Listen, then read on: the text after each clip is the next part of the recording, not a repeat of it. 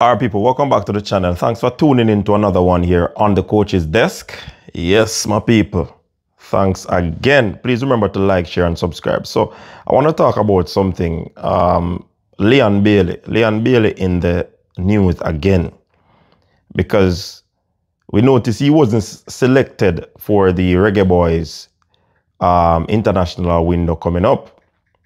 Right?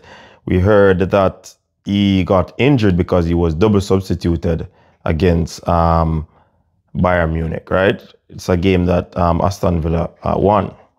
So we thought that he got injured, so he would be able to make it to the Reggae Boys team. That's what we heard. However, we saw a news report that his coach is actually faking his injury because he didn't want him to get called up for international duty.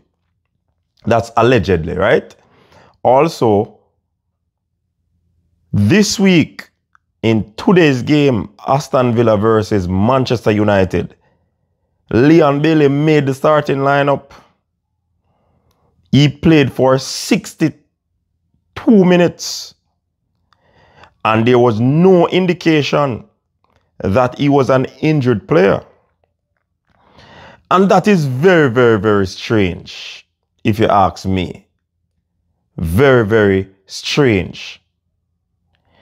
So you can't make it to the squad for your country to represent your country in Nations League.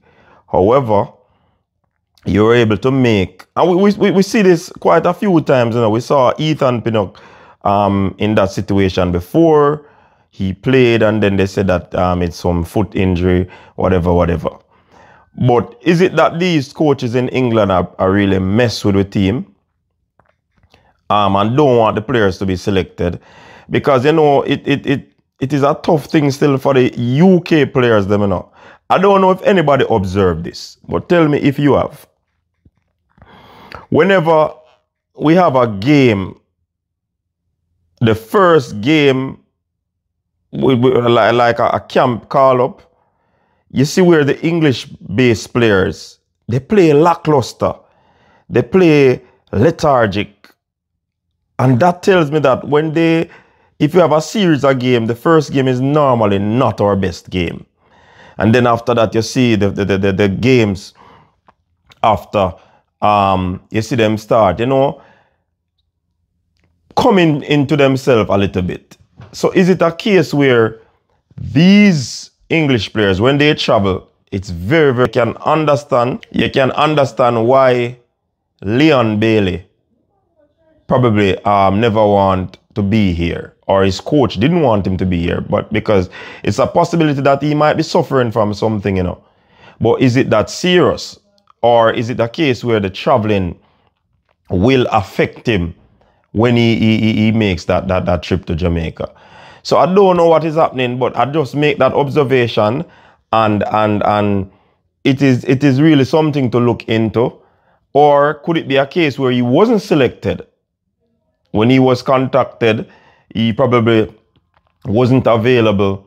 We have to look on these variables, you know, because we were told that he was injured and then we saw him playing. You get what I say? So we have to look into these things because, I mean, you want our best players, and being that the hatchet has been buried where the federation is concerned, and he was selected, then he got injured. He rebounded from that injury, and we had expected him to be in this this setup this time around. But I am suspecting that he probably has a niggle because he didn't play the full game. And the coach wants to ensure that he doesn't travel.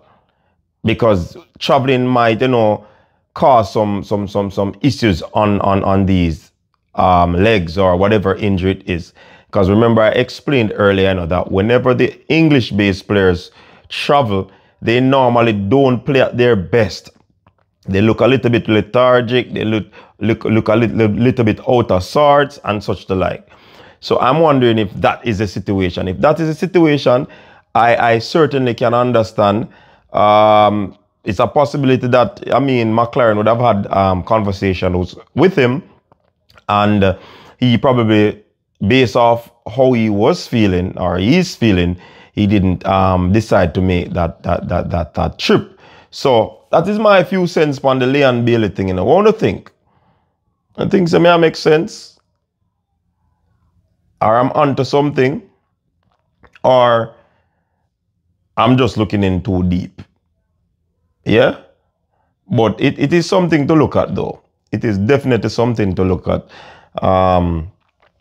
And I mean, it's my opinion based off observation. You don't have to agree. You don't have to disagree. But just share your opinion in the comment section. Yeah?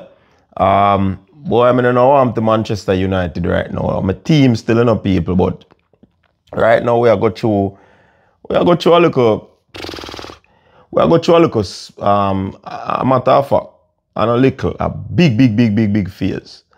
Yeah, man, we need a turnaround right now, because as it stands, it look like we're totally out of top 6. When they have teams like Aston Villa, we now put them away. You get to me, I say, it's just one of those things. Yo, we probably need a new coach, or is it that we need some committed new players? Or probably it's a new coach, you know, because when you look on Jadon Sancho gone over that side, that blue side, and him seem like him just find new lease on life. Zine? And when him did die United, it's like nothing now go on. We don't know. It's just that United, boy, I don't know what go on with United people. What do you think? I think United need to pack up and lead the Premier League. Honestly, relegation, go a championship, go resolve things for forward back. I take it too far. So I take it too far. Alright, make we see what go on. Yeah. Me see what go on. Let me see what go on. But I know the United when me used to people, but well, it's a life. Life is a cycle, you know. And while you are go through your phase, just don't give up. Because some other team did go through it and them never give up. And now our time to go through it. We just have to hold the fort and don't give up either. You see me I say? Yeah, man, we have to hold the fort, man. So people, big up on yourself. Drop a like, drop a comment. You can share the video. Subscribe to the channel if you are new. If you reach this far, subscribe. Until next time, stay safe. Peace out.